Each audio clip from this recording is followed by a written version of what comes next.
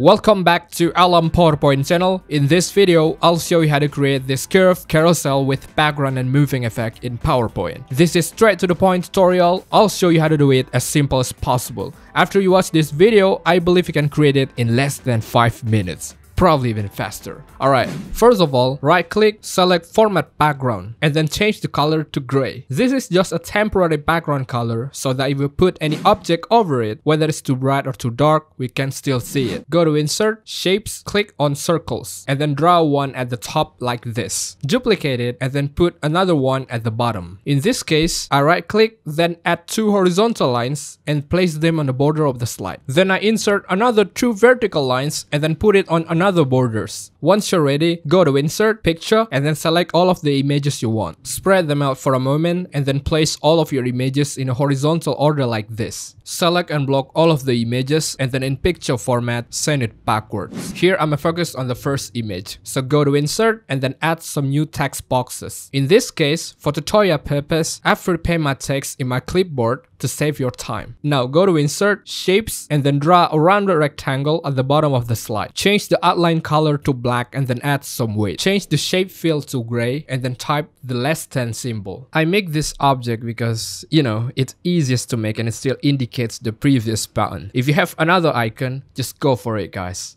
Now duplicate the icon and then rename the symbol to the greater than symbol like this. Click on the first object, insert an action, and then add a hyperlink to previous slide. Now once again, click on the second object, insert an action, and then add a hyperlink to the next slide. Alright, now select and block the 2 shapes at the top and the bottom. Right click, format object, and in the fill option, click on slide background fill. Then get rid of the outline. Right click on the picture, copy it, then right click on the background to open format background. Click on picture or texture fill, then choose clipboard. After that, reduce the sharpness to -100%. Here, I also set the brightness to -25%. Alright, now change the text color to white. Let's zoom out and duplicate the first slide. On slide 2, delete the text boxes and then select all of the images like this. Then drag the second image to the center of the slide. Duplicate slide 2. On slide 3, select and block all of the images again and then drag it so the third image can be located on the center of the slide. Once you're done, duplicate slide 3. On slide 4, we also do the same principle. Select and block the images, then drag it like this. And make sure to place the fourth image in the center of the slide. Duplicate the slide again,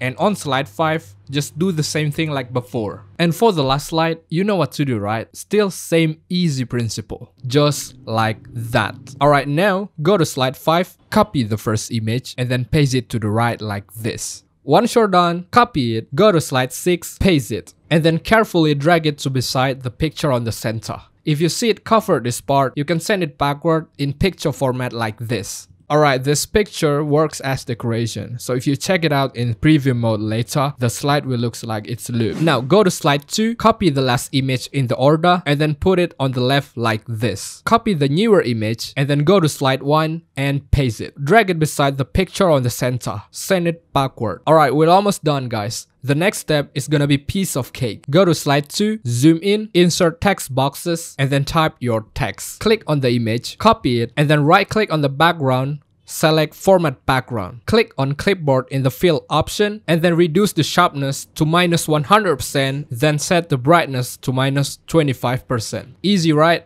Now, let me repeat the same process on slide 3. Copy the image to your clipboard and then go to Format Background. Click Clipboard in the Fill option. Reduce the sharpness to -100% and then set the brightness to -25%. Now go to slide 4. Use the exact same principle. Insert some text boxes, copy the image, go to Format Background, click on Clipboard, and then reduce the sharpness to -100% and the brightness to -25%. Repeat the same process again. Slide 5. Insert some text boxes, copy the image again, go to Format Background, click on Clipboard. Reduce the image sharpness to -100% and the brightness as well to 25%. And now for the last slide, do the exact same principle again. I think you guys know what to do. Alright, now select and block every slide, go to Transition tab and activate Morph Transition. Go to Effect Options and then choose Words. By the way, here you can change the duration to whatever you like. Alright, now in preview mode, this is what your slides will look like. You can always use this principle for another presentation.